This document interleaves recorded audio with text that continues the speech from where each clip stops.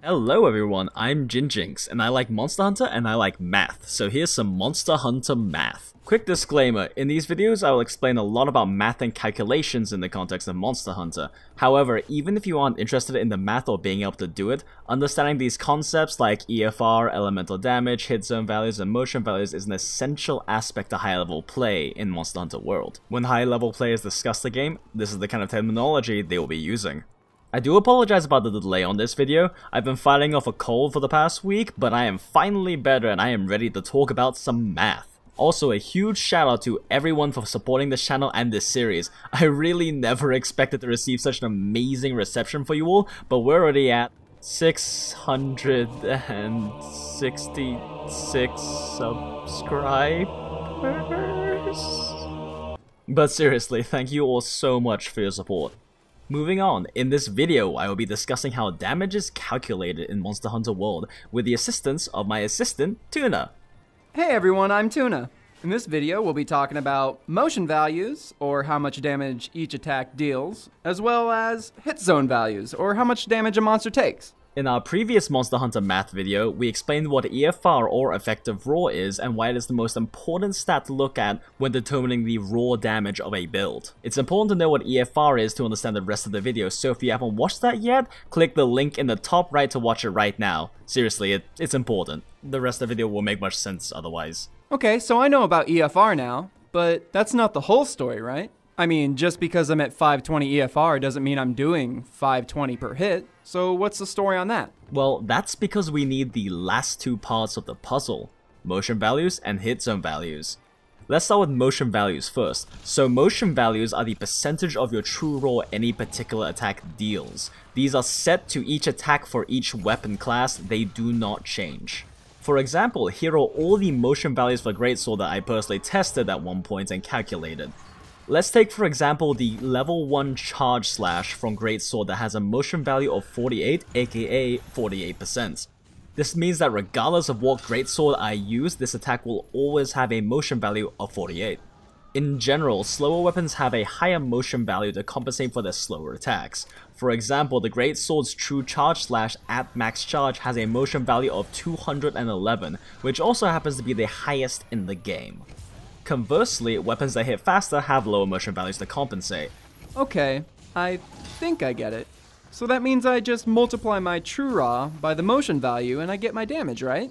Well, not quite. So let's take a look at the entire damage formula for raw damage.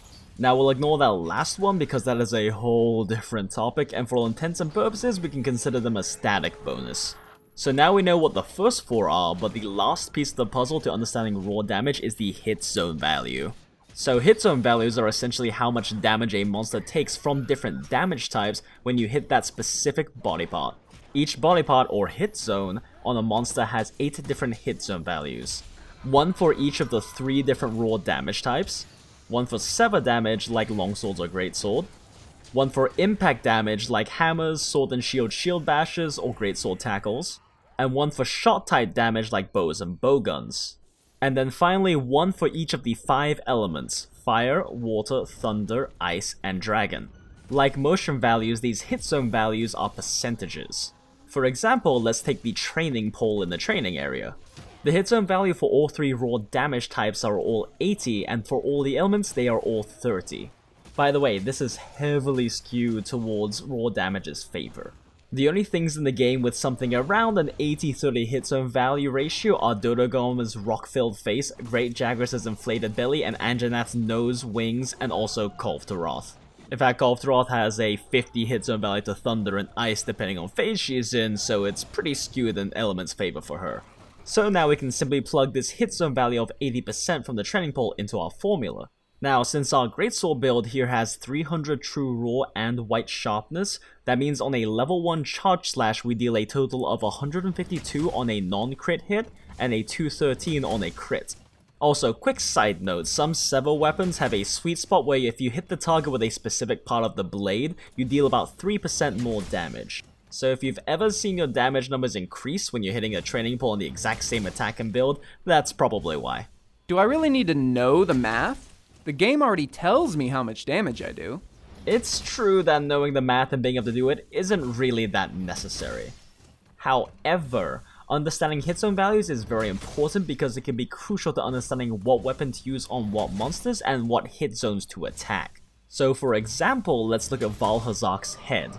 So first off, an important thing to know with hit zone values for raw damage is that only hit zone values of 45 or above count as weak points. Hold on. When I use hammer or shield bash on Val's head, it gives me orange numbers. Doesn't that mean it's a weak point? Well, no. This is another case of unintuitive design on Capcom's part. What colored your damage numbers are is actually based on the combination of your sharpness and the hit zone value. This means that at higher levels of sharpness, you will actually get orange numbers on hit zones that aren't actually considered weak points. And yes, this means weakness exploit does not apply to those attacks. The build I'm using in the background here has 50% affinity plus weakness exploit 3. So on weak points, this means that I will be critting 100% of the time. However, you can see during this big bang combo, that is definitely not the case, even though the numbers are orange. However, there is a caveat to this. Monster hit zone values can change when you break their body parts. So, after breaking Val's head, you actually deal twice as much damage to it with blunt damage, and you also get to use Wex for that juicy 50% affinity. Now, as you can see in the background, because the head is broken, the Big Bang combo is critting on every single hit. And also doing max deeps. Also, yes, even though it says Val is 3-star weak to Dragon element in the Hunter's notes, you don't actually deal any Dragon damage to Val's breakable parts before breaking them. Now, another more practical concept to understand is rounding. See, after all the calculations go through, raw damage always rounds to the nearest whole number in Monster Hunter World. And this is very important to understand because on low motion value attacks, rounding can cause a lot of damage loss if you skill in more raw attack. This is most noticeable on a lot of bowgun ammo like Pierce and Spread, as well as bow arrows. Let's take Spread 3 for example. It has a motion value of 8 per pellet and fires 7 pellets per shot. Without accounting for rounding, this means it has a motion value of 56, which is actually very high for a bowgun ammo. However, because of rounding, it can actually potentially deal less damage. To illustrate this, let's take a theoretical example. So let's say that you're shooting a certain monster in the head with Spread 3. After calculating in the motion value of 8 per pellet and the hit zone value, let's say you're dealing about 21.6 damage per pellet. This rounds up to 22 per pellet. Now let's say you were to skill in some extra attack boost into your build and this brings it up to 22.3 per pellet. This still rounds to 22 per pellet. This means that those extra points in attack boost were effectively wasted in this matchup. Of course, this won't always be the case, however this does illustrate why on these kinds of builds it's even more of a priority to focus on your crit modifier through affinity and crit boost. Extra attack has the potential to be wasted damage. Now if you can manage to hit crit boost 3 and 95 or 100% affinity anyway, then if you can fit it into your build, you might as well just go ahead and slot in more attack boost at that point. Okay, that's good to know. But where can I find this information online in case I need to look it up again? Well, I hate to keep beating a dead horse, but Honey Hunter's World is the best source for this kind of stuff. Every single piece of equipment, including all of the stats, are in there, every hit zone value, and you can also use the damage calculator to do all the math we just talked about for every attack on every weapon. And to top it off, Honey updates very frequently. Unfortunately, the motion values used in the calculations aren't publicly available, but honestly I'd much rather have an absence of information than rather be working with misinformation. And again, no, this isn't sponsored, I just thoroughly appreciate Honey's work. And I will shill it at every possible opportunity because I use it almost every damn day.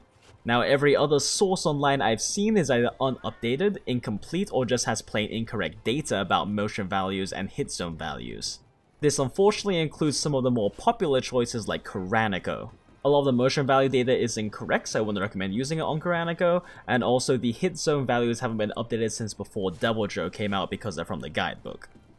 I'll make sure to bookmark Honey's Hunter World for future reference, and I have a better idea of how raw damage works. But tell me, when are we going to get to Elemental?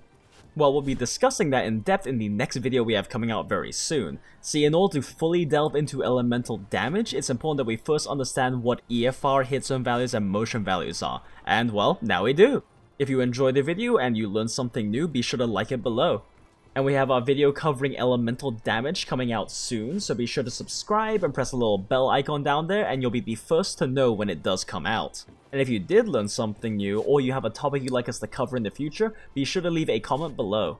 Alrighty then, that about covers it, hunters. Happy hunting, and Tuna and I will see you in the next video. Bye!